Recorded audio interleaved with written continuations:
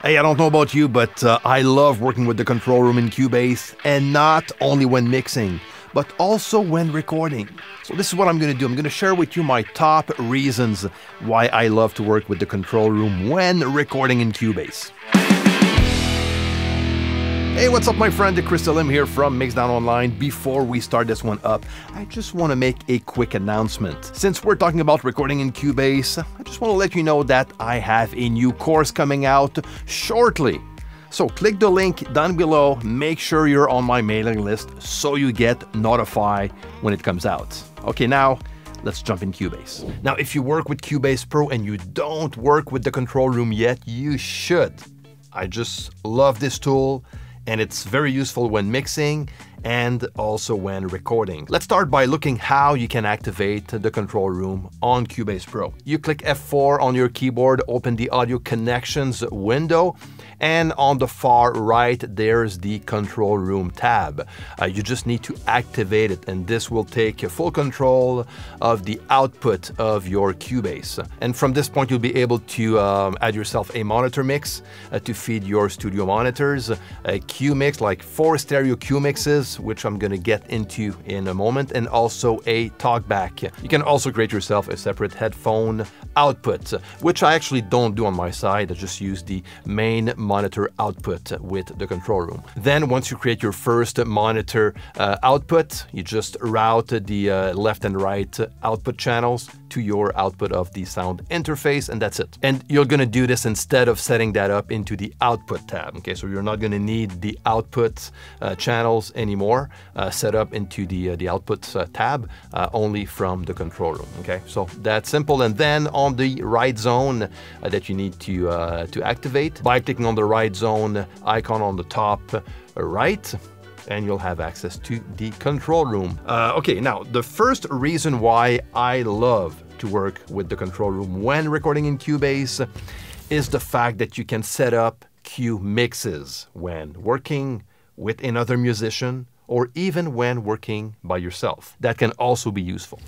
So the way you set that up, again, you go back into your audio connections, control room again, and you just create yourself a Q mix. Let me add a second one. I already have one right here, and that Q mix is routed to output 3 and 4 out of my sound interface. I'm not going to route the second one, I'm just going to use it as an example. But basically you can choose any available outputs from your interface and then connect the outputs to a headphone amp or a small console to feed to the musician you work with. Okay, so now I have my 2 Q mixes right here on top that are available on the top of the control room. If I look at Q1 right now, I'm sending my mix, my control room mix to Q1, but I can also customize a mix straight to Q1, and this is how I like to use it. So I'm going to select Q1.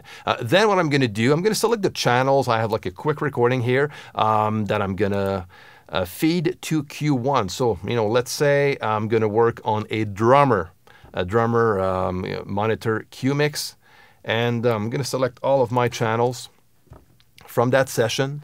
And what I'm going to do here, I'm going to right-click on my tab, click on From Selected Mixer Channels, and first I'm going to enable the Q Sense. And now, look at that, I don't see any Q tab. So by default, you're going to need to activate that tab. So I'm going to go right here on the top where I have racks, go down and make sure that Q Sense is checked on. And there you go, I have my Q tab. Now, all my Qs are activated. Okay, if I go back here, I can disable them also, but let's re-enable them. Okay, now I have all of my Qs, Q1s from those selected channels active. I'm going to go a step further, go from selected mixer channels again, and now I'm going to use the current mix levels, and this is going to set up the levels going into that Q mix 1, the same as I have on my mix console. And there you go.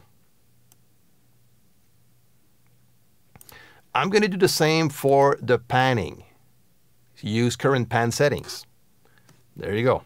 So that is an easy way to set up a Q mix, like a balanced Q mix, to a musician when recording in Cubase. And you can actually customize that to the taste of the musician, which is quite nice. So for example, if I'm recording a drummer, I'm setting Q1 for a drum monitor mix. What I'm going to do is probably I'm going to bring down all the other channels from his mix. Okay, again, I'm going to select the channels I want to bring down, make sure quick link is selected, and then I'm just going to bring down the amount of level from all the other instruments except the drums and the bass. Usually drummers, they like myself, we like to record drums by hearing the bass a lot, you know, and kick and snare, of course. And from that point, I can customize even deeper if I want to and rebalance the drum mix itself. I can do it by just turning up or down those individual channels. So it gives me a lot of flexibility on the mix I'm sending to a musician I'm recording, straight from Cubase. Now, something I like to do also, instead of sending the signal from all the tracks to a Q-mix, is just to create a stereo bus for all the instruments, like I have right here, by creating a group channel and just sending that signal to a Q-mix. Okay, that has the same balance that I actually have on my end. And then let's say I'm recording this vocal here on this vocal channel. In that case, I would send the output of that channel to the main stereo out channel of Cubase. And then same for this group channel. Will also go to the same output of Cubase. So this way I have the music using this Q-mix. Let me bypass the other Q-mixes. And then this Q-mix, which is the vocal if I'm monitoring through Cubase, which also will go to Q1. And I can also, you know, decide to use group channels instead, per instrument group, like I do when mixing.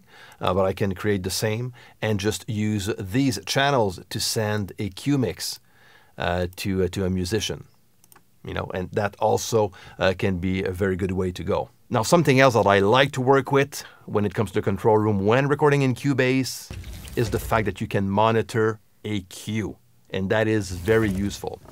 For example, let's just have a quick listen. I need to find a place to run to, even if I take. So we're basically monitoring the general mix that I'm getting through my speakers. What I can do now is to select Q1 and listen to what the drummer is actually hearing in this case.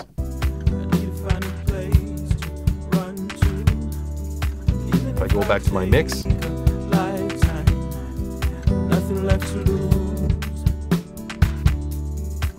now you notice that the drums and bass are a bit louder on the Q1 mix. And I'm actually able to listen to that Q1 and make some adjustments if I need to. And that is also very useful if I want to set up a Q mix for myself, even if I'm recording on my own. In this case, I don't need to route the Q1 to an external output. I can just leave that blank and just use the Q mix internally within Cubase and just make myself a different mix when recording guitars or bass, and then go back to my general mix, you know. And that can be useful. It's not something that I do a lot, but I know a lot of people that tend to use this feature when recording on their own, which again can be very useful. Now, another powerful feature we have in Cubase with the control room is the Talkback integration, and that is actually very, very cool. Okay, so I'm going to set up this microphone right here. So this one, I'm going to use this mic as a Talkback microphone. Okay, so I have the microphone connected on channel 1 out of my interface. Let's go straight into control room. Talkback is right here, and it's routed to the microphone 1 input. And then I'm going to check if I have some signal coming on. Now from the Q1 tab, I'm going to need to activate Talkback, and I have the level that I can adjust, which is pretty nice. Now I still don't have any signal coming on. So what I need to do is to activate the Talkback down below. And when I activate it, there you go. Now I have some signal coming into Q1 out of this Talkback microphone. which is quite nice. So that makes it very easy to communicate with the musician I'm recording.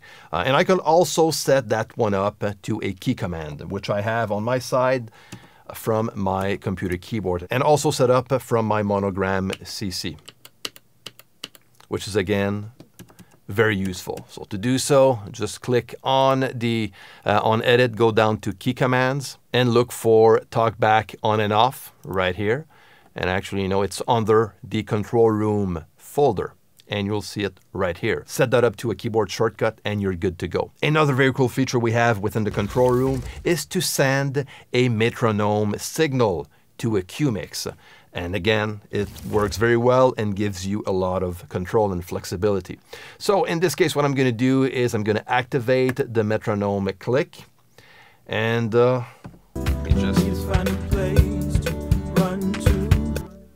let me activate the click. Okay, so now I have the click on my side, and I also have it on Q1. I can bring it up or down as far as the volume goes, and if I monitor Q1, I can still hear it. And the cool thing is that you can set that up on a monitor mix and turn it off on your end, and it's not going to matter, So you just bring down your click level on your side, and you're still going to be able to send the click to the musician that is using a QMix. Very, very practical, very useful. So, the control room is a powerful tool, and again, if you don't use it, you should use it. It's just amazing to work with. And it's something unique to Cubase. I'm not sure any other DAW has this control room concept, and I kind of like it. Now, one last thing that is pretty cool also, that I actually never used so far, there's the insert tab. I can use a bunch of plugins from my monitor mix, which I do on my end, but I can also do so on every Q mix. Okay, so that can be useful. I don't do it on my end, but if you need to tweak the EQ out of the signal going into Q1 or one of the Q mixes, you can add up to 8 plugins on every Q. Okay, that can be useful. So again, those are the type of features that makes the control room a powerful tool when mixing in Cubase, but when recording in Cubase also. And I use the control room all the time, whether I'm mixing or recording. So if you're not using, again, the control room, make sure you try it out if you work with Cubase Pro. So those are the features and reasons why I love to work in the control room when recording in Cubase. Now, your turn. I want to know if you do use the control room when recording in Cubase, and if so, let me know which feature or features you love to work with when recording in Cubase. Don't forget to share, like, and subscribe to the channel if you're not already. And also to click that link below, leave me your email so you get notified when my new course is going to come out. Until next time, take care and see you.